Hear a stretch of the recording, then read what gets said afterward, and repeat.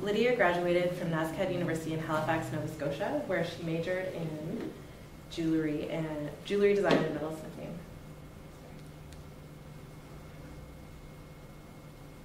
It's really particular. Oh. There we go. She was the winner of the 10th National Student Jewelry Competition at LA Pie Gallery in Ottawa, and she most recently received an Arts Nova Scotia Creation Grant and Presentation Grant, which funded her current work, The Gardens We Carry. With an emphasis on form and texture, Buxton merges traditional goldsmithing techniques with alternative materials. Her work softly structure elements, embracing the subtle nuances of memory and experience. Recently relocated from Halifax, she lives and makes in East Vancouver. How do I full screen this? That's what I think we go to view.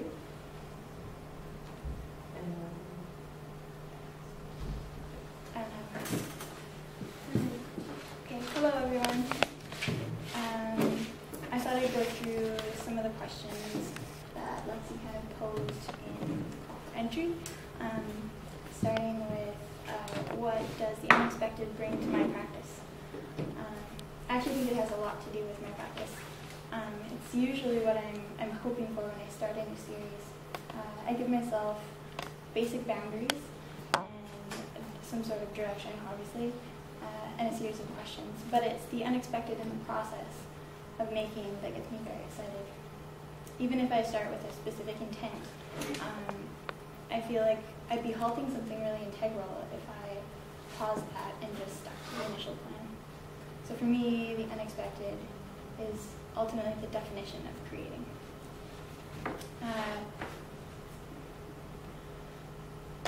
So maybe I should go back. This image here is, it's two different images I took in Nova Scotia, and I don't know if it specifically speaks to you, but I feel like I'll expand on it. I feel like a lot of my influence is based on the environments I'm situated in and how directly it affects me. Whether it's inside or outside, I very much am stimulated visually by and directly influenced by these things.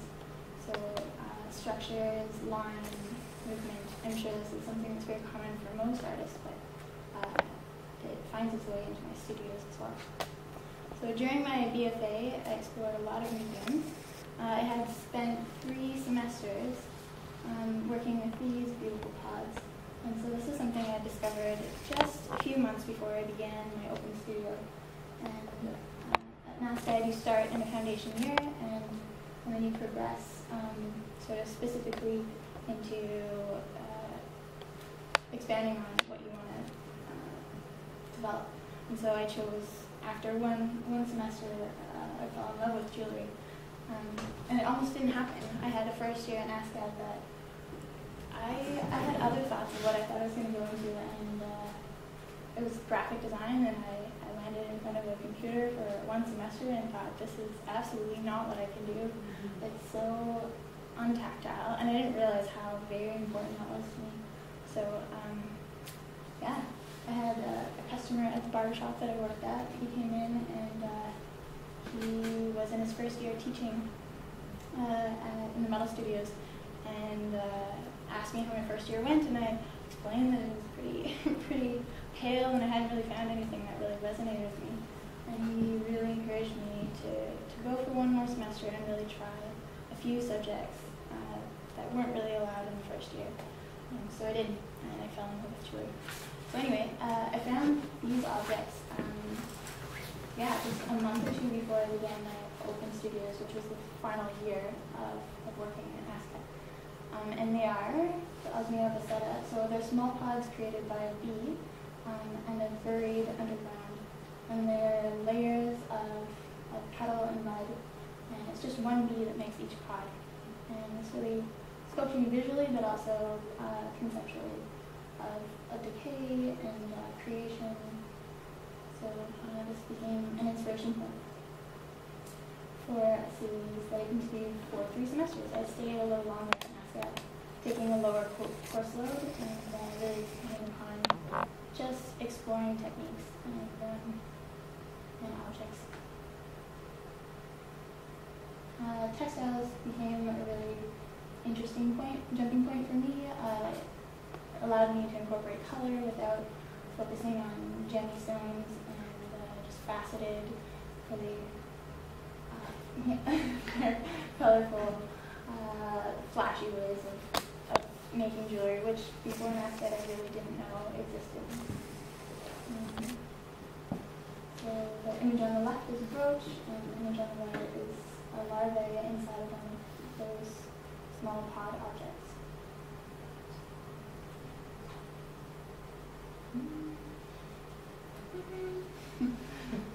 I explored lots of different materials. This is porcelain and linen. Yeah, often I gravitate towards color, and that's a jumping point for me. So lots of unexpected variations arise from enameling and all sorts of material exploration. The teapot on the left, and pendant. This is the beginning of my exhibition, my final graduating exhibition. Though the materials that I've used throughout the 3 semesters changed a lot, I started to think about the process of how those pods were initially made by the bee, and what that kind of signified to me. So the bee had collected these petals and created this pod, but they were actually buried underground, and they were only discovered a few years before I started this project. So it was fairly recent discovery. It was something that we've watched over for centuries and not really known about. So I started to think about that as I began to incorporate ideas into an exhibition. I ended up finding and collecting many doilies, both hand-knit and crocheted and also machine-made. And so over a few months I started slip casting them, dipping them in slip, and creating these forms. This poem kind of spoke to me a little bit about what I was starting to create. This is a poem by Antonio Machado. It goes, "Last night I was sleeping, I dreamt marvelous air, that I had a beehive here in my heart, and the golden bees were making white comb and sweet honey from my old failures." So often, I don't know, it's in the making, it's in the failures that you find discoveries. The unexpected becomes real. So I made these pieces, and they covered the floor of the exhibition. So as people viewed the work from plinths, they also were crunching over these hours of handmade and machine-made pieces. And so there was a bit of a juxtaposition of the precious and made. Anyway, kind of, yeah, I wanted people to also experience sort of some of the visual and tactility that I had.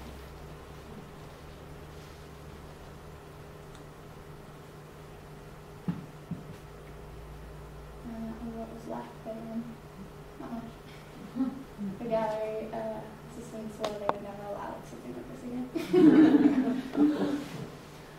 So after I graduated, I really drew it out. I was at NASCAD for 5 years, and by the end, I still didn't have a studio. There's not really any such spaces in Halifax. So I spent a year, and Rebecca Hannon actually was beginning a new collection, so she needed an assistant. So I was helping her for maybe 5 months. And this is a photo shoot that we did in my barbershop, and this is one of the pieces I'm wearing. It's a cuff. Anyway, it was a year of exploration. It was neat to see a working contemporary artist in my area and trying to see how she went about kind of organizing, thoughts in life and studio life as I collected pieces to kind of put my own studio together. And at the end of that year, I put together a grant proposal and ended up getting it, so that kind of propelled the next body of work. When I'm thinking about thoughts, when I'm beginning to consider a new collection, and I've only had 2, so it's not that many, I do a lot of thinking and I do a lot of writing, so this collection was kind of a big introspection for me, like thinking back on, instead of having a visual starting point, kind of going back to memory and and the memoryscapes that kind of are shifting but still there. So I did a bit of writing, and I had this idea that I would start with a memoryscape and write about it, and then that would inspire a new piece. But that was actually really difficult. So I did it for one piece, and it really got stuck. So I just continued to move forward, and I think I don't know, I feel like that's the best way. You never know what's going to come if you just push forward. So this was a peony, a piece I had written about my mom. As a kid, I was in gardens a lot. My grandparents lived down the street, and my aunt and uncle, I think both were from European background in Germany, and they did have a lot of hand skills handed down, and a lot of it had to do with gardening. So we were often in the gardens down the street.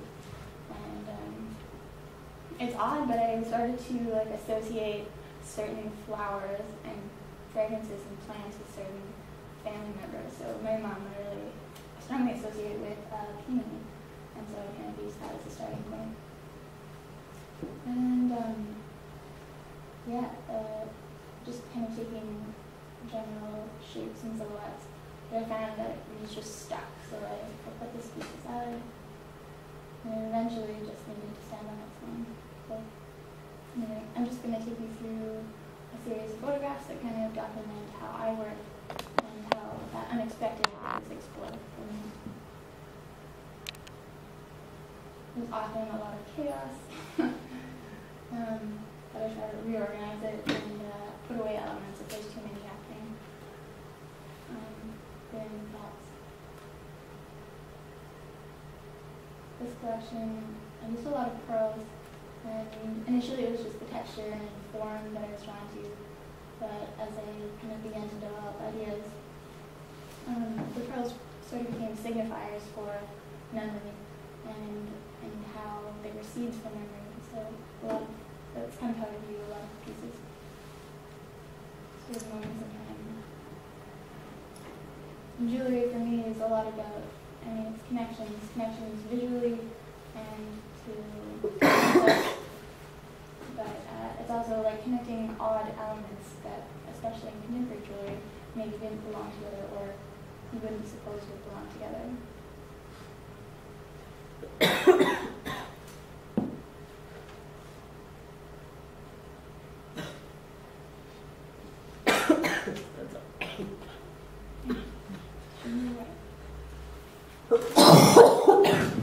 I think I'm done now, sorry. This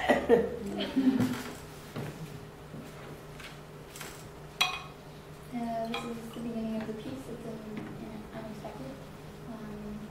It started with an idea, and this is one of the few pieces I had an idea right from the beginning. Often they develop over time in pieces on the bench. But this was the last one. It was sort of the end of the 5-month period I've been working on the pieces. And I had this really strong idea that I wanted to have pearls sort of entirely wrapped around the neck and concealed, a lot like memories that you choose to share or hide from others maybe. So it's pretty much concealed from the viewer, but it's entirely felt by the wearer. So it's the weight, and the title of these is the weight of them, both in memories and in feeling.